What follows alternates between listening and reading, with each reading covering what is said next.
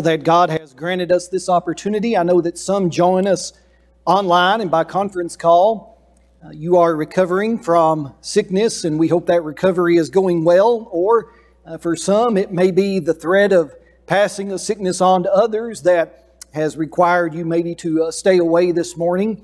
And there may be other circumstances, but we're thankful that you're with us by those means. To all of you in the auditorium, thank you for being here.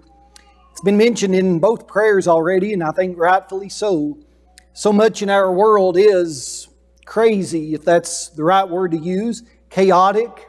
There is much anxiety and fear, uncertainty as to what will come next. And it seems when one crisis is resolved, or at least some semblance of resolve is achieved, something else happens right on the heels, and it continues to build. And the anxiety of living in the modern age is very great. And yet, where else should we be than here with God's people, petitioning Him for His care? Some would say it's a vain hope, but we know otherwise. We know that He is in control. And despite all of the things that we may encounter in this life, we give Him thanks and praise that He loves us and will continue to provide and care for us. So thank you for showing that interest and diligence this morning in doing just that. You may have heard about the little boy. It was his first day of kindergarten, and his mother anxiously waited, looking out the kitchen window for his return. She wasn't going to meet the bus at the end of the sidewalk, but she let him get off. She watched as he walked up the sidewalk and into the kitchen and just plopped down on the floor. He looked very dejected, and after a few moments of silence, she finally decided to ask, as only mothers can, "Honey, what did you learn today?" The little boy sighed and said, "Apparently not enough. They say I have to go back again tomorrow." Now I can identify with that, can't you? Back to school and back to learning. But what do we mean by learning? What is learning? Learning is the act or process of acquiring knowledge or skill. There's not a set process by which that is accomplished. A few weeks ago, maybe even months ago now, I told you about how I learned to ride a bicycle. And it's not the advisable way to learn to ride a bicycle, but it was my dad's way of teaching me, and I had to learn pretty quickly. Of interest, if you are at all, my dad had the same philosophies that regarded swimming and various other activities. The sink or swim mentality was very real in my childhood. But what is learning? Is it just acquiring knowledge or skill? Is it the modification of behavior through practice, training, or experience? Well, yes, those are the things that we mean by learning, but I've recently tried to take a greater interest in that process and really tried to evaluate what I can do to help facilitate that learning. And any teacher, and we have many of them and administrators in the audience this morning, you know that continual education, exposure to different theories and approaches, conferences and workshops, all of those things are a frequent part of your life and your professional development because you want to excel in helping your students to learn. But at the end of the day, you realize it's really up to them. Now you can look at the research, you can read what a consultant has to say or some other expert.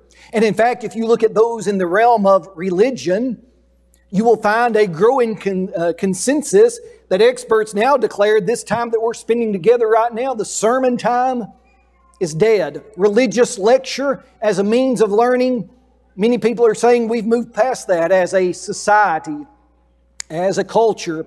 Our mindset, our brains are wired, especially those that are younger. You can decide what that term means. Today, they have so many other distractions and so many other gizmos and gadgets, and we have our iPads, this and all of these other technology devices that make just simply listening to a discourse something archaic and no longer effective. Well, despite what the experts say, I know what God's Word says, and so do you. 2 Timothy 4 verse 2, Paul said, preach the Word. The word preach means to herald, to cry forth, to deliver the information, the truth, the message that God would have preached. Now, it is true And this is where I'm really trying to make evaluation how that we do that and do that effectively while remaining true to Scripture. And maybe we need to have a more involved discussion about that. Jesus said in Matthew 11, verse 29, "Come to me," you remember, "and learn from me." Learn from me. Are we learning anything? Now, selfishly, and maybe not just selfishly, pridefully, I was reading a book entitled "Why Nobody is Learning Much of Anything at Church Anymore." That's the name of the title of the book. And some of that same sort of reasoning that I mentioned a moment ago is pervasive throughout. No one's learning anything. Well, if you were here this past Wednesday night, you know, as we studied together with Brother Bobby Collier, he said, what are we bringing to learn? That is, what mindset? If you come just to listen, if you never open your Bible, if you're thinking about a ball game or about your chicken cooking in the crock pot at home, you're probably not going to learn anything this morning. Is that on you, or is that on me, or is that on God, or someone else, or all of the above? I don't know. But I did gain from that little volume that I've mentioned. And one of the things that they said, sometimes in times like this, during this period of religious lecture, if we call it that, we try to do too much. Give too much information, abstract concepts without simple stories or examples to demonstrate. And I ask myself, have they been watching YouTube and listening to me? Now, the book was written, I think, in the early 1990s, so YouTube wasn't even a thing. They weren't listening to me at that point. But I admit that that's sometimes a fault of mine. I love information. I love when I dig something out of Scripture, and I'm just so anxious and ready to share it with you. In fact, I had, at least on the outset, before I pared it down, about 4 different ideas that I wanted to explore with you about how the Bible describes learning. But I'm going to simplify it because that's what the research says to do and look at but one. Next week, the Lord willing, we'll look at another and then another and then another, if God permits. This morning, though, think about with me learning by association. It's also called learning by socialization, imitation. Those ideas kind of go right along with it. And it's an ancient concept. It's nothing new. It's not some recent development in the field of psychology or educational theory. In fact, Psalm 106 is one of the Psalms that was given to God's people really to remind them of their history. And it was put in this poetic form, in this lyrical form that they could remember. And so, of course, they would have handy access to this information. They did not have a copy of God's Word to carry around as we do, simply where we could turn and read. And so this psalm and others like them were very instructive and helpful. And parents could teach their children. Children could recall it. Those in older age, even without having access and looking at it with their eyes, could recall in their minds the wonderful acts of God. And that's really what Psalm 106 is about. How God is to be praised for the way He had cared for His people all through the generations and years previous. But listen to this psalm beginning in verse 34.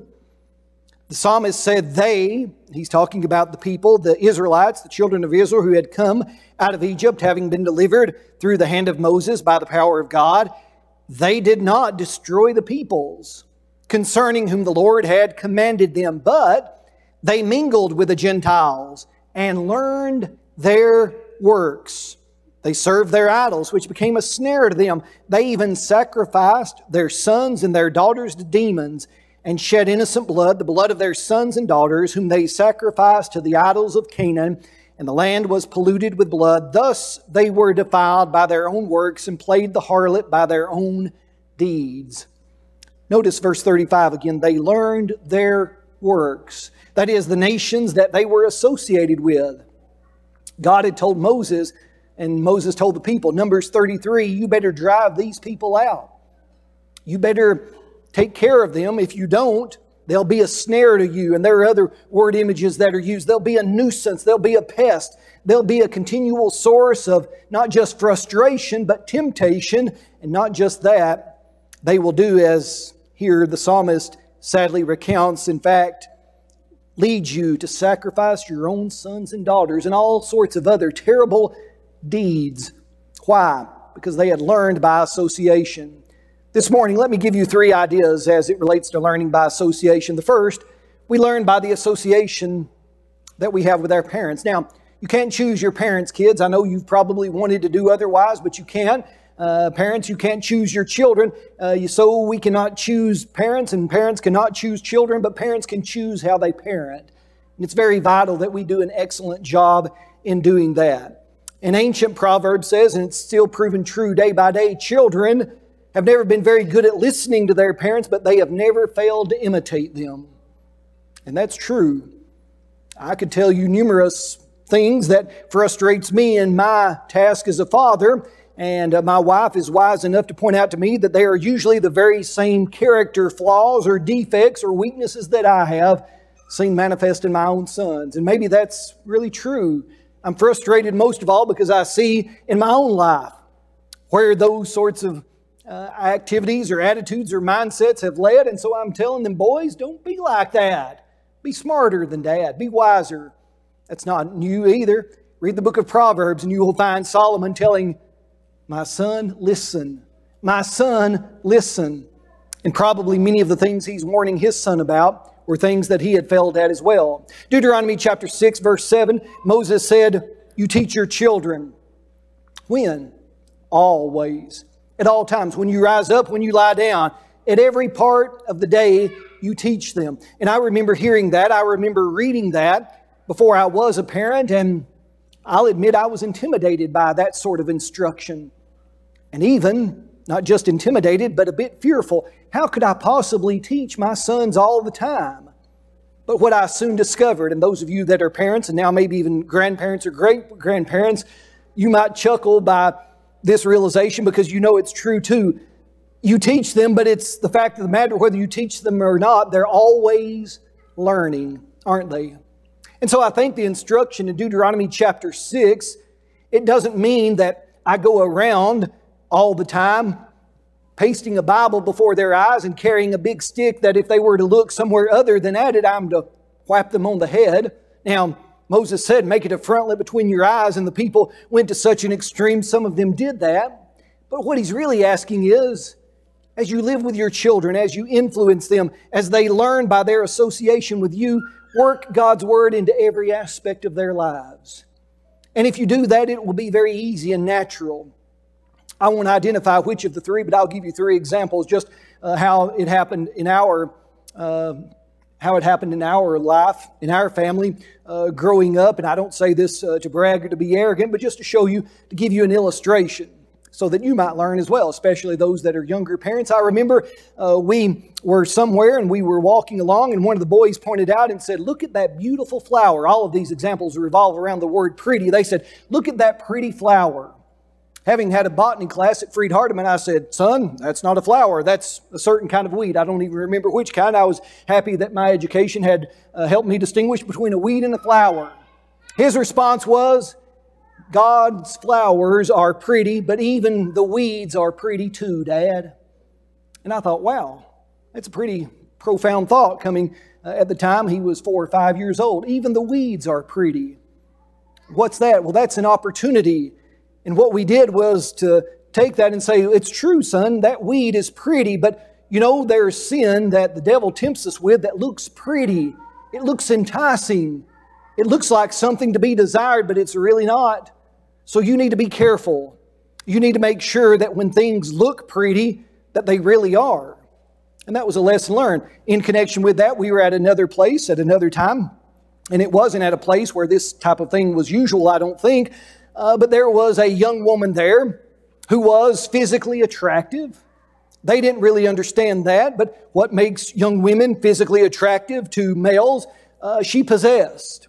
And unfortunately, she had displayed that in a very immodest way by her choice, or maybe better said, her lack of choice of clothing. And I remember one of the boys looking at her and not knowing, of course, what those particular parts of her body that she was trying to accentuate really meant. In his younger years, he said, pretty girls don't dress like that. And I nodded in agreement. I said, amen, son, that's right. That's not something to display. Pretty. Well, pretty by whose definition? By God's or otherwise. And then the last one, you can probably guess which boy this was, and you can give him a hard time about it later if you'd like. We were driving by In our community in Overton County, like a lot of communities in years gone by, there was a community beer joint, a place where before alcohol was served with great frequency like it is now in our restaurants, there was that gathering place for the community. Those that wanted to engage in that activity could go to the beer joint. And I remember driving by, as we had to, going from point A to point B, and from the back seat in his car seat, he announced and he said, "Look at those Christmas lights on hell." I'm driving along and I thought, that's a unique admission. I said, "What, son?" He said, "Look at those Christmas lights on hell." And I said, "Son, I don't get what you're saying." And he finally pointed, and I kind of turned over my shoulder and looked, and the beer joint had decorated for Christmas, and they had a nice Christmas light display. And I said, "Christmas lights on hell?" He said, "Yeah, you said that was the bad place." He said, "They put Christmas lights on hell." And I went on to tell him that's not really hell, but that is a bad place. That's a place we don't go. And yes, the lights are pretty and everything else, and that's enticing and that's tempting, but stay away from it. Well, what is that? That's Deuteronomy chapter 6. That's when you walk by the way, when you rise up, when you lie down. Wherever you go and whatever you do as life happens, and it does, we want our children to learn by association God's Word, how it applies to their life. I love Luke chapter 4, verse 16. Of all the verses that tell us anything about Jesus, this is one of my favorites. And I know some of you might recognize that verse. Others of you are scratching your head. Luke 4, 16. I remember that. Is that John 3, 16? Is that the God so... No, that's not the God so loved the world passage. Luke 4, verse 16. He, Jesus, came to Nazareth, where he had been brought up. In case you didn't know, Luke just wanted to tell you that's his hometown, born in Bethlehem, fleeing to Egypt, going back to Nazareth. Luke's told us all about that. Jesus came to Nazareth where he had been brought up, and as his custom was, that's the key phrase, he went into the synagogue on the Sabbath day and stood up to read. I love that verse. As was his custom, he went into the synagogue on the Sabbath day, stood up to read. What's Luke telling us? Luke's telling us a great deal. He's telling us something about the training that Joseph and Mary had provided their boy. Now you might say, well, he was the Son of God. Where else would he have went? Where else would little boys go if they're not instructed to be in the house of God? They'll go anywhere they please, or they'll go nowhere, just staying home doing their own thing, not Jesus. Joseph and Mary had taught him and taught him well, as was his custom. It was his regular habit. There was never a question. I believe it was Brother Gus Nichols, maybe he borrowed it from somebody else in years past, when he said, we never answered the question on Sunday morning, what are we doing today? And people heard him say that and they thought, what's he mean? You're not answering the question. It's Sunday, what are we doing today? He said, we don't ask or even answer that question in our house anymore. He said that question was answered years ago. And so must it be among all of us who are God's people. That question's settled. It's not a question of asking, what are we going to do today? We're going to God's house to be with God's people to offer our God worship. We learn by association. And we must make sure our association, here I put Mama Duck or Daddy Duck with the baby ducks and their teaching. Number 2, we learn by association with the one that we choose to go through life with. Here we have a choice, our spouse. And we must exercise great wisdom in choosing. There is debate, and I've read and analyzed, and I could present to you all of the abstract arguments again on either side of the debate as to what 2 Corinthians 6, 14 to 16 mean. But I just want to read them. Do they apply to marriage? Or is it some other relationship that Paul has in mind? You must decide, but nevertheless, the simple teaching of God's Word reads this way. Paul said, do not be unequally yoked together with unbelievers. What fellowship has righteousness with lawlessness? What communion has light with darkness? What accord has Christ with Belial? What part has a believer with an unbeliever? What agreement has the temple of God with idols? You are the temple of the living God. Is that about husbands and wives, about marriage? Is it about business relationships? Is it about all of those and more? You decide. What I know he tells me here is that being unequally yoked together, it's an agricultural metaphor, probably lost on a lot of people today. I've never plowed with mules or horses or oxen or any other animal. I've plowed with a tractor a couple of times, but I can imagine if you had two animals that were not of the same kind or even of the same size, that were not accustomed to working together, and you tried to get them to pull in the same direction, you're not going to succeed. As I said, I have more experience with the mechanical side of things, and I know sometimes we had implements that were for one tractor and other implements for the other tractor, and oftentimes if you tried to mix them, they didn't work as well. What agreement? What fellowship? What accord? What part? In other words, how do we get along with someone who is diametrically opposed, whether overtly or even, as it might be more subtly, with our dedication to Christ, to our dedication with God? You see, we learn by our association, and that one we choose to go through life with, they need to help us. In fact, as we've told our boys, as I've told our younger folks in times when I've been able to talk about this matter with them, the first rule of dating or romantic exploration or whatever you want to call it is, will this person help me get to heaven? That's the first question, the second question, the third question, the last consideration, the only consideration. And so many, and I've seen it, I've done this long enough to know that I've told young people that, and some of them have brushed it off. He doesn't know what he's talking about. I'll show him, or it worked in this case or that case. Go back to the Old Testament book of Judges. And I want to show you not only in Judges 16, but in 1 Kings chapter 11. If you want to dismiss the importance of this, just know that those two men, one the strongest, one the smartest, made a mistake in this area and they paid dearly for it. Judges chapter 16, the strongest man physically that ever lived, Samson. The Bible says that after this, it happened that he loved a woman in the valley of Sorek, whose name was Delilah. That's the ominous opening of what will be eventually the downfall of this strong warrior of Israel. He loved a woman named Delilah. Now you can analyze her character. You can say, was he trying to be a good influence on her? You see, maybe you're already thinking, preacher, association cuts good both ways. Yes, I don't need to be associating with the bad, but I'm good and I'm trying to better the bad with my good. I'm trying to be the leaven. I'm trying to be the light. I recognize, I appreciate that. But I'm asking you to be careful, because you can learn, and Samson learned much too late, that Delilah was not the spouse, not the companion that he needed. Oh, you might say, well, in the end, he succeeded. He killed more in his death than he did in his life. Well, is your idea of walking around in a circle, grinding grain with your eyes gouged out, a definition of success? God used him, yes. He might even redeemed him, yes. We can debate that, or whether or not his story ended on a high note or not. Irregardless, the strongest man who ever lived made a mistake in this area, and he paid dearly for it. 1 Kings chapter 11.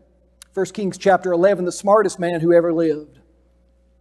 Solomon, with wisdom endued and granted to him by God, excelling all of his contemporaries, both past and present, only God's Son, Christ Jesus, possessing more wisdom than he as God in the flesh. Above the rest of us, Solomon wiser than all others, but the Bible says he loved, verse 1, many foreign women, as well as the daughter of Pharaoh. All of these nations of whom the Lord said to the children of Israel, you shall not intermarry with them, nor they with you. Surely they will turn away your hearts after their gods. You learn by association, Solomon, be wise. But Solomon clung to these in love.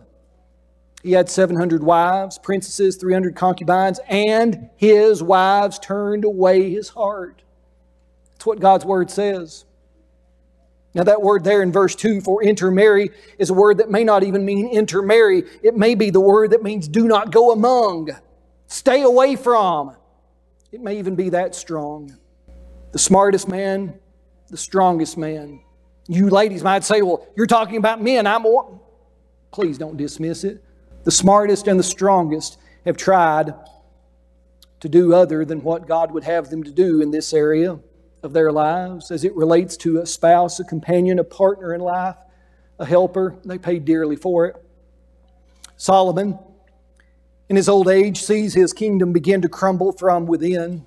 The book of Ecclesiastes may very well be his cynical looking back on his life. Yes, I know that book ends on the high note, to fear God and keep His commandments. That's all that life's about. But you'll read and you'll hear his gut-wrenching explanations of how he had tried wine, women, and song, and all of it failed him. So wouldn't it be wiser just to choose, as he ends the book, that conclusion as your beginning point? To fear God and keep His commandments. So your association, parental, spousal, and then finally, I'm just calling, we learn by association, maybe if you want to say the herd mentality, the herd association, the following of the crowd that so many want to do. We talked about this at the Bible study hour. Back in Exodus chapter 23, there is this, what I think, a very unusual instruction that God has given to Moses, and Moses delivering to the people when He says, "You shall not follow a multitude to do evil." You shall not follow a multitude to do evil. Now, they were God's people. They were out of Egypt. They were traveling toward the promised land, and yet this instruction was necessary. Do not follow a multitude to do evil. In context, he'll talk about don't collaborate or try to conspire legally to, press a false charge or to make some accusation. Don't do any of that. But more broadly, we're just saying, don't follow the multitude to do evil. If you watch the nature programs, these are wildebeest. And when the lion starts to prowl behind them and stalk them, usually there's a wildebeest that's kind of on point, kind of the lookout for the others. And when he gets spooked and he takes off, all the rest of them take off and follow. Now sometimes it's a false alarm, but you just follow the crowd. Those of you that have worked with other animals, cattle do the same thing. A herd mentality, people do the same thing. And so we have to be careful not to follow a multitude. Don't follow a crowd to do evil. Psalm 1, verse 1, the very first verse in that grand collection of psalms that God's people would sing and worship to Him. He said, "Blessed is the man," the person, not just men, but women too, boys and girls, kids of all ages. "Blessed is the man who walks not in the counsel of the ungodly." Now watch. Walks in the counsel of the ungodly, nor stands, he stops in the path of sinners, nor sits in the seat of the scornful. Is there a progression there? I think so. I begin to follow the crowd, but hey, I'm not going to do the bad things that they do. I'm just kind of going along to see what's happening. I'm just interested in learning. I'm just curious to see. But then I stop in the path of the sinners. Well, I'm just observing. I'm not going to participate after all. I'm uninterested. I'm just watching, seeing how it's playing out. But then I sit in the seat of the scornful. There's a progression. Walking, standing, and sitting. Watch out for the crowd. Don't follow the herd. Proverbs chapter 1, I mentioned it earlier, but Solomon, that wise man who had made his share of mistakes in many areas of his life, learning by association in a negative way. "My son," here's what I want you to know. Verse 7, "The fear of the Lord is the beginning of knowledge. My son, hear the instruction of your father." Verse 15, Proverbs chapter 1, "My son, do not walk in the way with them. Keep your foot from their path." Stay away from wicked people. Yes, I know we're commanded to be salt and light and good influences and leaven, all of that being true. But beware, my son. Proverbs 22, verse 24. There's a warning here, just as relevant as when the ink was drying on the page. Solomon told his son, "Make no friendship with an angry man. With a furious man, do not go." How many people have got caught up being with the wrong person at the wrong time? And no matter your age, that's a threat. That's a danger you need to avoid. I think of Acts 22 and verse 20. You want to know a man that lived with regret, having been at the wrong place at the wrong time with the wrong people? Paul can tell you something about that. And so even after describing his marvelous conversion and the grace given to him by Jesus on the Damascus Road and his subsequent obedience to the gospel after having been instructed by Ananias, Paul still, many years later, maybe with that image of Stephen losing his life seared into his conscience and even into his mind's eye, he said, "When the blood of your martyr Stephen was shed, I also was standing by, consenting to his death." Paul, you weren't throwing rocks at him. You were not stoning them like the others. Paul, what do you mean? I stood by. I consented to his death because I did nothing. I was there. I guarded the clothes of those who were killing him. He lived with that regret all of his days. And there are things that so many who are older can tell those of you who are younger that we've done that we regret still. Yes, we may have been forgiven, and Paul no doubt had been forgiven by our Lord, and he preached His gospel faithfully. But don't you imagine there were nights when Paul woke up in a cold sweat, hearing the voice of Stephen again, or seeing his face bloodied and bruised by the stones being hurled at him? We learn by association. We learn by those we associate with. The herd, if you will, be careful. 1 Corinthians 15, verse 33, that's where most of you probably thought I would start, but we're circling back to it now at the end. Bad company, bad companionships, corrupts good manners, good morals. It's translated a variety of different ways. Paul said, you need to know that. Don't be deceived. It's true.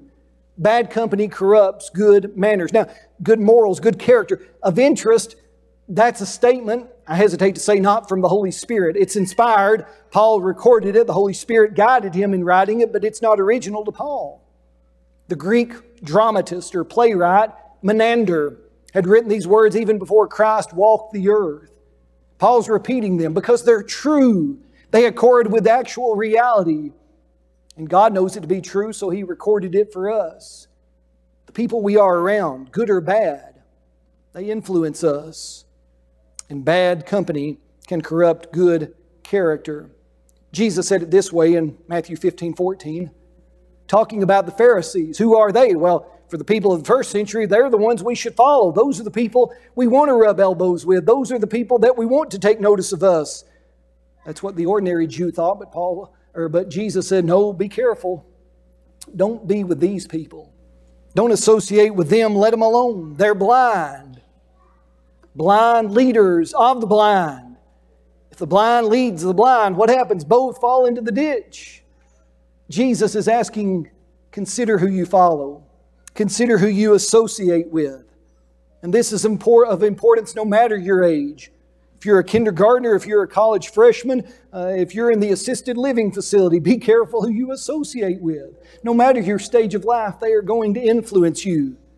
They are going to make an impact on you. How do you learn? You learn by association.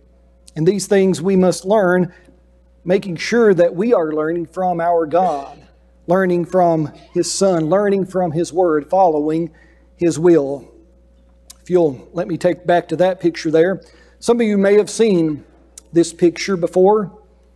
When I think about our world today, even the last few weeks or days, it's troubling times that we live in. I know that's nothing but the obvious, and you know that as well as I do. And those things that we mention in our announcements and in prayer, they're pressing on our hearts and minds in this country, in our state, and even around the world. What do? I keep trying, of course, to put contemporary events within a context of larger, events from the past and historical frameworks and references. That's just kind of the way I try to view life. And in fact, I think that's what Romans 15:4 is telling us as it relates to God's will. The things He's written before have been written for our learning. So one of the surprising things about our own day, and maybe we shouldn't be if we look back just a few generations ago, that some of you recall much better than I do, when Adolf Hitler came to power in Nazi Germany, he was quite surprised, at least from the sources that we have remaining, telling about that time period in history. The German hierarchy was really surprised at the willingness of the German people, the common German people, to accept the atrocities that began to be carried out against the Jewish people. They were really surprised. They thought they would get some pushback on that. But they got very little. Hitler and others played up the pride and the superiority of the Aryan race, the German race of people, the unimportance, the inferiority of the Jewish race and others like them, the fear that they were trying to capitalize on, those fear tactics. And if you're beginning to see that maybe there are some parallels with that day and our day, then you're getting the picture I'm trying to draw. Look at the black and white photo that you see here in the picture. Actually, the original is much larger than this. I've just kind of condensed it down for you. It's 1936. It's a Nazi rally in Hamburg, Germany. You'll see a wave of unbroken Sieg Heil, or Heil Hitler, salutes because he's in town to christen a new German Navy vessel. But if you look closely, and I've got him circled there, there's one man not going along with the crowd. August Landmusser. My German's not very good. Brother Elon can correct me, but August is his first name. He's standing with his arms crossed. Now, this photo was first printed in a German newspaper in 1991. To our knowledge, Nazi commanders and government officials never made the connection with Mr. August's act of defiance, from what we know. But his story is an interesting one. He had been a loyal Nazi, not just sympathizer, but member of the party, up until 1933 when he met Irma Eckler. It was a perfect love story, except for one major problem. She was a Jew. He was a German. And so he was kicked out of the Nazi party when that relationship was discovered. He applied and appealed for a marriage license, but that was denied under the harsh Nuremberg laws. That was then the law in Germany that forbade such actions. Still, he and Eckler continued their relationship, and in some semblance, I guess, of what we'd call marriage, even though it wasn't recognized by the state, they had a child together, Ingrid, in 1935. Seeing that things were deteriorating further, he tried to flee the country in 1937 for Denmark, but was arrested. This photo was taken in 1936, as I mentioned. He was arrested for dishonoring the race, his German race. He was sent to a concentration camp. His wife, Irma, was sent to a euthanasia center, as they were called, where she met her demise in 1942 after giving birth to their second daughter. That first daughter, what became of her, we do not know, but the second daughter, Irene, born before her mother's death, actually survived and wrote a book about this entire ordeal. Landmesser was released from the concentration camp in 1941 and drafted into the German army as their forces were taking heavy casualties, of course. He went MIA during fighting. Some suppose that he may have surrendered or willfully even charged so that his life would be taken, knowing what had happened to his family. We don't know his end story. But what we know that on a day in 1936 when everyone else stood and saluted evil, he would not. He would not go along with it. And he stood defiant, even against the crowd, even against the totality of what was most, if not all, of his German brothers and sisters.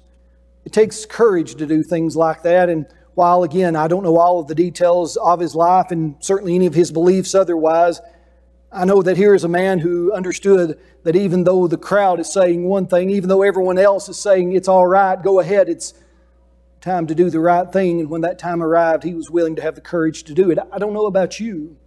I don't know about me. I don't know what we'll face. When I was younger, I guess I was naive to think things will always be smooth sailing. This is the United States of America. We're the most powerful. We're the strongest. We're the bravest. We're the richest. We're the all of whatever. These last few years have maybe brought to our attention some of those things are not as sure as we once believed. But what is still sure is that our God is still God. His Word is still true. His hope is still certain. And His promise of judgment is still something that we live in anticipation of each day. Looking to it not with fear or not with anxiety, but with confidence that as His people through His Son Jesus, we stand forgiven. We stand saved by His blood, rejoicing in His grace, and again, confident that eternal life will be ours. This morning, how are you learning? What are you learning? I don't know. You may say, well, my learning days are behind me. I got done with school a long time ago. I don't want to go back. You're still learning, even by those that you associate with each day. Do I want you to influence others for good? Yes. Are we to be light in a world of darkness? Absolutely. But I'm cautioning you to please understand that learning is something that when we associate with those that are evil, that are opposed to our God, we have to be cautious and very aware that they do not lead us away from our steadfastness, as Scripture warns. This morning, we want you to learn the simple plan that God has for your life.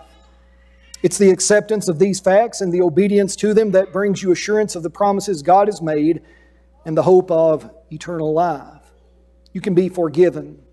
You can make your life right with the Creator this morning. You can have the gift of Jesus, His sacrifice in your place, the blood that He shed to offer you forgiveness the benefits of that can be yours if you'll hear that good news message, the gospel, if you'll believe in it, that He is the Christ, that He is the Son of God. He was who He claimed to be.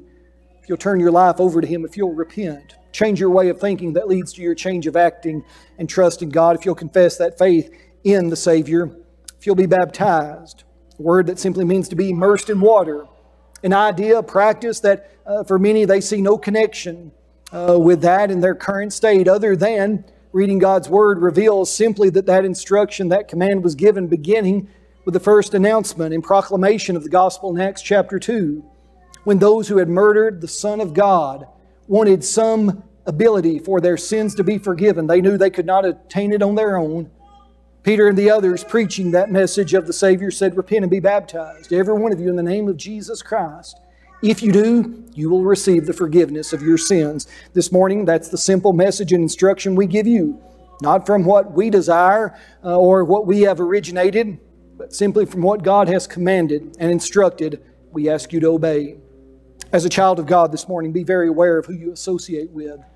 Be very cautious about that. Again, regardless of your age, parents do a good job associating and teaching your children as you lead them, as you ask them whether you intend to or not to imitate you. Make sure that example you set is a good one. Help them understand the importance of the spouse they select and be a good spouse to those of us who have already selected one. Help them get to heaven, and may they help you as well. And then let's stand against the crowd, even if we must, in times of great peril or trial. Continue to do what's right, standing for what's right, even if we stand alone. We'll still stand with God. Paul said in 2 Timothy chapter 4, when I stood before Caesar, no one stood with me, but the Lord stood with me, and He strengthened me. You'll still do that this morning. Maybe there have been times when you've not stood for the Lord. Maybe you've went along with the crowd. Maybe you've learned by association things that are contrary to His will. Will you repent of that this morning? Will you turn back to Him? Will you allow Him to forgive you once more? We stand ready to help you as God's family in this place. We want to share His love with you. And if we can do that and help you by your response to the gospel, please come now as we stand and sing together.